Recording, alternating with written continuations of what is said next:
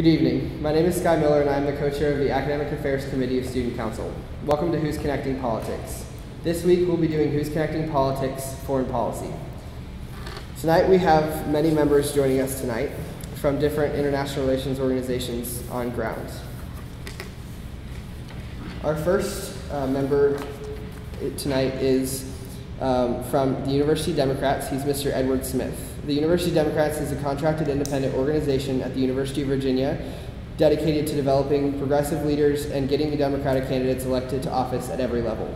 Their membership meets weekly to learn about how those candidates get elected, or how to elect those candidates, as well as to learn about various issues, causes, and groups. They're all about campaigning, community service, productive debate, and having fun. Our second member tonight is Mr. Matt Worman from the College Republicans. The College Republicans chapter at the University of Virginia is a political organization dedicated to promoting Republican principles, electing Republican officials, and providing fun and entertaining speakers, debates, parties, and more. Our third member is Mr. Dylan Brewer from the Young Americans for Liberty. Young Americans for Liberty is a student activist group with the goal of promoting classical liberal libertarian viewpoints. Efforts will be made to host informational events, hold activist campaigns, and promote membership in libertarian organizations. Our third member tonight is Ms. Hillary Hurd from the Wilson Journal. Since its inception in 2004, the Wilson Journal has been the principal repository for undergraduate scholarship in foreign relations at the University of Virginia. Under the auspices of the International Relations Organization, who's also joined us tonight, the Wilson Journal seeks to promote discussion and knowledge of world affairs by selecting 10 to 12 outstanding undergraduate pieces each seminar for publication.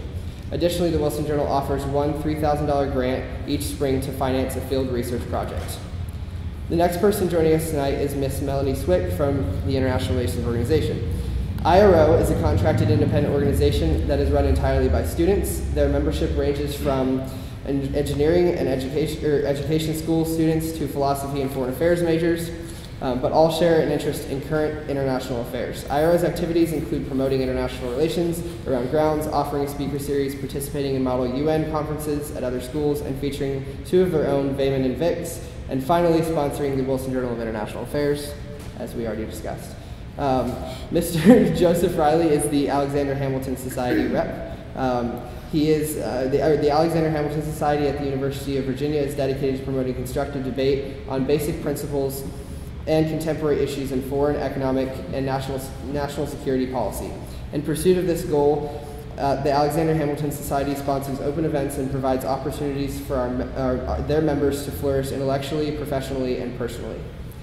Tonight is a special seminar, seeing as we have some members of the group that are not affiliated with any political campaign during this election, but because they offer good input into the international relations discussion and the foreign policy discussion, they're here tonight. So those two members are Melanie Swick and Hillary Hurd. They have no affiliation with any ideological base, and then tonight we also have Joe Riley and Dylan Brewer, who are representing ideological bases but do not affiliate with any specific party member in the election this time around. So, and then finally we have the College Republicans and the University Democrats, which by name mean that they represent their candidates in this year's election. So to start the discussion, the way that this is going to work is that we'll have, like last week, we'll have questions that are asked, and then we'll have about a 12-minute discussion on each question, and we'll go from there as far as what topics we discuss. So the first question I'd like to ask tonight is, what would you propose is the best detention policy for terrorists, and why? Please include an explanation of where they should be held in captivity. And does anyone particularly like to start? Any ideas? First off, I want to thank you so much for hosting this, and thank all the other panelists. I think it's a great thing that we're able to have this, and I want to thank you guys so much for coming. It should be really fun. The president believes that his most important job as commander-in-chief is keeping Americans safe and making sure that we obtain information from people who are trying to harm us. However, the president believes that this must be done in a way that's consistent with the United States values. That's why he is committed to a no-torture policy. He believes that torture is ineffective. It doesn't actually get the information that we need. He believes that it hurts our reputation abroad and makes us look bad in front of our allies and in front of the rest of the world. And he believes that it's just un-American. He believes that America is best not only when it leads by examples of our power, but by the power of our example. When he first started office, he issued an executive order attempting to close Guantanamo Bay due to a number of constraints domestically. The primary reason being that people didn't want to have enemy combatants in their congressional district. He was unable to close Guantanamo Bay. However, the number of enemy combatants has gone down. There has been less torture, actually no torture in Guantanamo Bay since then, and it's not the same place that it was 4 years ago. Governor Romney, on the other hand, wants to make sure that we have the same interrogation techniques that we had during the Bush administration that even John McCain believes are not the best way to move America forward. And like I said again, thank you guys so much for having me. Appreciate it. I'll jump in. I too want to thank Sky and as well as the other panelists for hosting this forum. I do want to also preface it by saying I am by no means an expert on foreign policy. I'm an architecture student, and so I will do the best of my ability in this forum, but I just wanted to preface that with that. I think I want to start off by saying that in 2008, President Obama clearly did make a very strategic and a promise to close Guantanamo Bay. He, on day one of his presidency, he signed the executive order to close it, and to this day, Guantanamo Bay is still open. I think that shows that that on this issue, particularly in regards to where captives should be held, the Republican policy of having these civilian, or excuse me, not these civilians, these alleged terrorists or not on our American soil. And I think what Edward was saying about not wanting these alleged terrorists to be in our own backyards is very correct. And I think that for that reason, I think he's right in saying that the president has failed to do this. But again, that's a failed promise that this president has not been able to keep. In regards to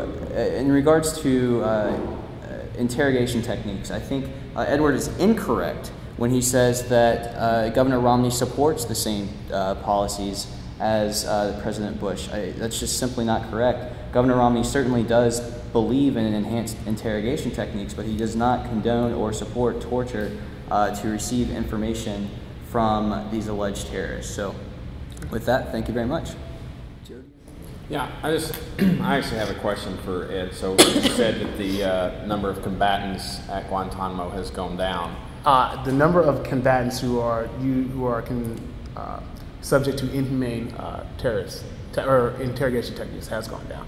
The second executive order that the president announced when he got into office in 2008 was a thorough investigation of all of the enemy combatants in Guantanamo Bay, and then he assessed how they were being interrogated and the type of information that we were receiving. And the number of those enemy combatants who have said that they have been treated in inhumane ways has gone down. So, but the number of individuals being held at Guantanamo Bay hasn't changed under the president. Oh no! Oh, I misspoke. No, not the number of individual combatants. I'm talking about the number who have complained of inhumane techniques has gone down. The entire system of interrogation at Guantanamo Bay has changed in the 4 years since the president stayed. And have we apprehended new individuals in the continuing war on terror that normally would have gone to Guantanamo? And if so, if we haven't sent them to Guantanamo, where are they going? I know that there's a number of international courts or international prisons that they have gone to, but they still do go to Guantanamo Bay. I think the president now is moving towards reforming Guantanamo Bay and making sure it's not the same place that it was during the Bush years. I think it's important to note here that that's clearly a flip-flop from this president. You don't want to talk about flip-flops. Who made a promise in 2008 that he was going to close Guantanamo Bay, and he's failed to do that. Yeah, I mean, I think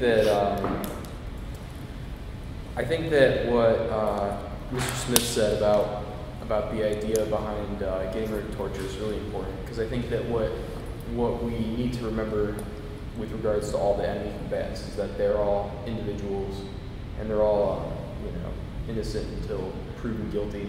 And I think that a large step towards actually incorporating this innocent until proven guilty mechanism would be to hold them on American ground and afford them the full rights that Americans would to trial. And I think a lot of the things that Obama said about or during his campaign were very positive towards this policy towards enemy combatants, but he really hasn't changed that much. And I don't think that's a good thing. I wish that Obama would follow through on his promises. So can I just ask a question then following off of that? So do you think that the U.S. treatment of enemy combatants should be the exact same as U.S. treatment of U.S. civilians in facing court in terms of due process and what rights are due. And you said there's until proven guilty, but does it follow then, like, all terrorists are entitled to a lawyer or anything that would naturally, like, be afforded a U.S. citizen in case of trial? I mean, that's a pretty broad statement to make. Right. I mean, U.S. citizens are not, like, constitutionally, they're not supposed to be given a lawyer. It just says you have the right to a lawyer, and they've taken that to mean that they will provide you a lawyer if you can't afford one. And so I think that I don't think that necessarily they should be provided a lawyer, but I definitely think that they should go through a lot of the same due process things. So I think that the perspective that that a lot of people are missing is that these are individuals, and a lot of them may be innocent for all we know. I think they are individuals, and if we do bring them to our soil, then yes, we owe it to afford them the constitutional rights that we afford everyone on the soil. I think the question is whether or not we bring them to our soil. They're not guaranteed to any American constitutional rights when they're still in Afghanistan. We don't, by any means, extend our constitutional rights to people all around the world, certainly not areas in which we're engaged in open conflict. There's a law of war and the Geneva Conventions that deal with the manner in which we treat those combatants, in which, in all honesty, the Bush administration did not have the best track record of dealing with that. My point that I would make to President Obama or to you, Ed, is that so in the name of not bringing more enemy combatants to Guantanamo and dealing with that situation more ethically, what we do now more often than not is just turn the combatants over to the Egyptians or the Iraqis or the Afghans, who then torture them, and we then happen to benefit from the information that comes as a result of that. So I don't know that we're winning an ethical argument if we're saying, well, we're not going to do it, but we're more than happy to turn them over to you and let you do it, and then if you don't mind telling us what they told you in the process, then that'd be great. What I can say is that I believe the president's main concern on this issue is making sure that we have the information and that we also treat the people who we interrogate and who are held captive by us in a humane way. And that's why he did issue that executive order saying that we're going to stick to the humane interrogation techniques that are approved by the Army Handbook, and that these are the type of policies that were not followed by the Bush administration. And just to clarify, one of Mr. Romney's actually did say he wanted to rescind and replace President Obama's executive order and permit enhanced interrogation techniques. He said that in Charleston in the middle of December of 2011. So the Romney position is to, I believe, is to rescind the executive order that the president set on his second day in office, going back to the Bush administration policies. The governor supports torture, and the phrase "enhanced interrogation techniques" does not necessarily mean torture. It includes waterboarding. It includes waterboarding, which John McCain said is torture. I think that your definition of the word does not necessarily line up with Governor Romney's, and I think that you're skewing that phrase to mean what you meant to mean. Do you have anything? I think just going back a little bit ago to putting sort of a blame on President Obama on whether he was able to get Guantanamo Bay closed, I think I would just interject really quickly and say that I think that's been used a lot in this campaign, and I think it's important that we recognize that it's not necessarily entirely within his power. Congress plays a big role in whether or not Guantanamo is eventually shut down, and I think that says something about the state of politics of our nation and how we feel about the issue. So as far as the campaign goes, I just want to sort of like make that balancing comment.